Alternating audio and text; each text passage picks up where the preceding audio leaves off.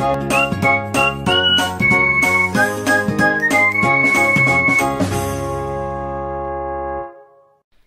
everyone, welcome back to my YouTube channel Troublefree. In today's video I'm going to explain about the techniques of inventory control. I already explained about the inventory control, what do you mean by inventory control and what are the objectives of inventory control. So in this video I'm going to explain you about the techniques of inventory control. We have actually 5 techniques: ABC analysis, HML analysis, SDE, VED and FSN. So these are the 5 techniques we have, and I'm going to explain you about all of them in this video. So make sure that you watch the video till the end so that you can understand it everything clearly. And so let's get into the video now. First comes the ABC analysis. So what does ABC mean?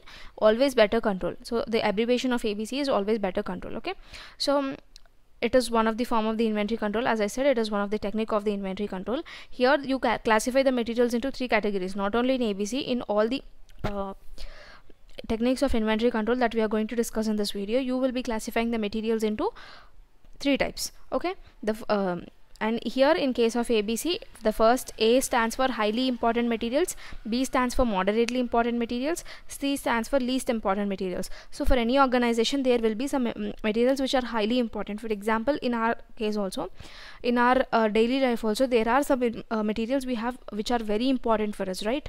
Like our daily pulses or rice, so dal, so all those are very important. And we have some moderately important materials also, like sauces, mayonnaise. They are not very important for us, just moderately important, or you can just tell them least important as well, right?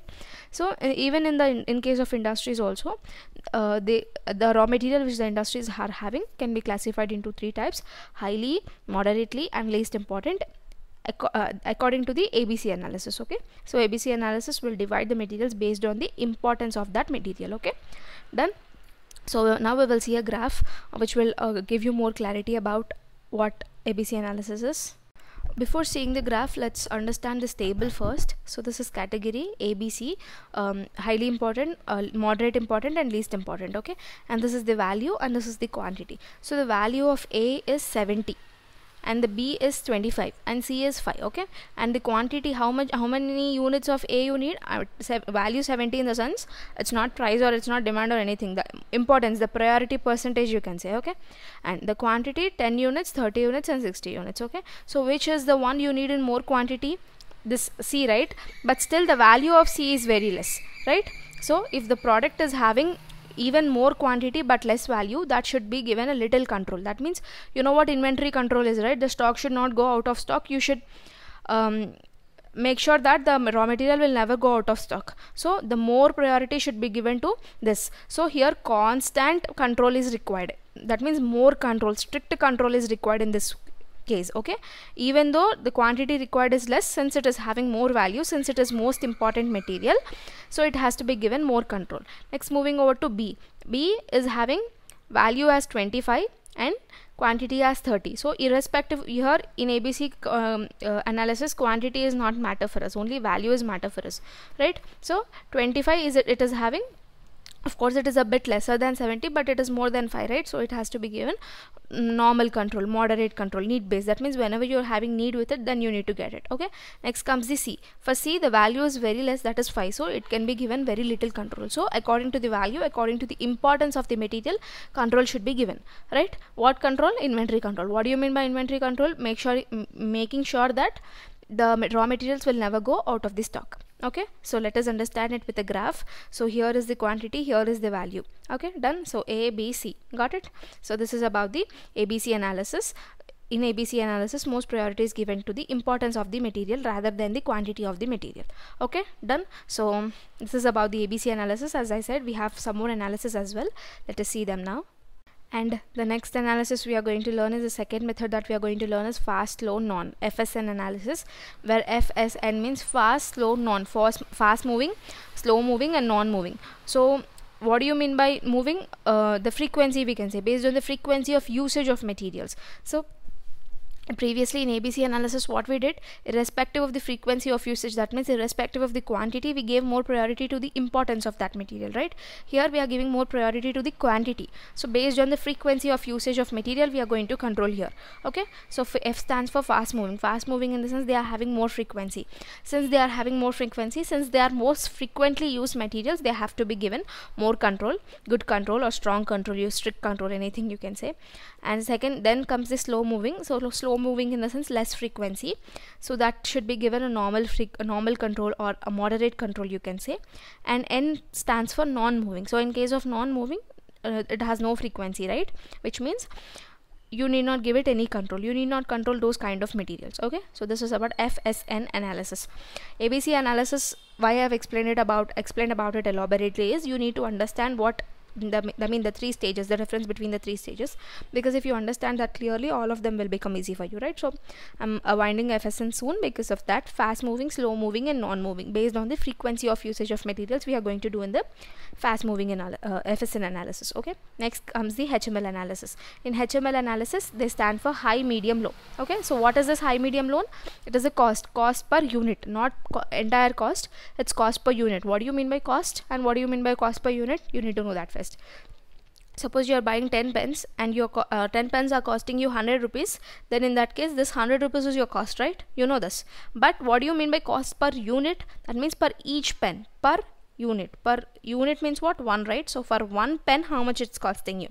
That is 100 by 10, which is 10 rupees, right? So for 1 pen, what is it cost? For 1 unit, how much you're getting is cost per unit. So here it is based on cost per unit, right? So H is high cost per unit, M is medium cost per unit, and L is low cost per unit. Okay, and high cost should be given more control, medium cost should be given medium control, and low cost should be given low control. Okay, so this is about the HML analysis. In HML analysis, H stands for high, M is medium, and L is low. And this high, medium and low are the cost per unit of the particular raw material, and the more cost one has to be given more priority, more control, and the medium cost one has to be given medium control, low cost one has to be given low control. Okay, done. So this is about HML analysis, and we have two more analysis, SDE and VED. So let's learn about them now. So till now we have seen what ABC analysis is, what FSN is, and what HML is, right? We have two more left out, which is VED and SDE analysis. Okay, what do you mean by VED? Vital, essential and desirable. Okay, so this vital, essential and desirable are categorized based on the importance of that material in the production. So when you are manufacturing some product, there will be some products based there some raw material based on their priority, right? Some will be very important, some will be less important, like that. So based on the importance of the material, they are classified into vital, essential and desirable.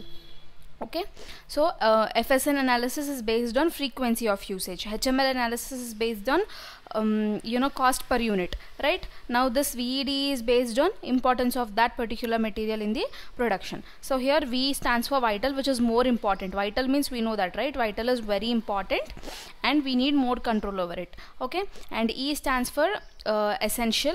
The essential are not very important, not like, you know, they are not even critical and they are not even negligible.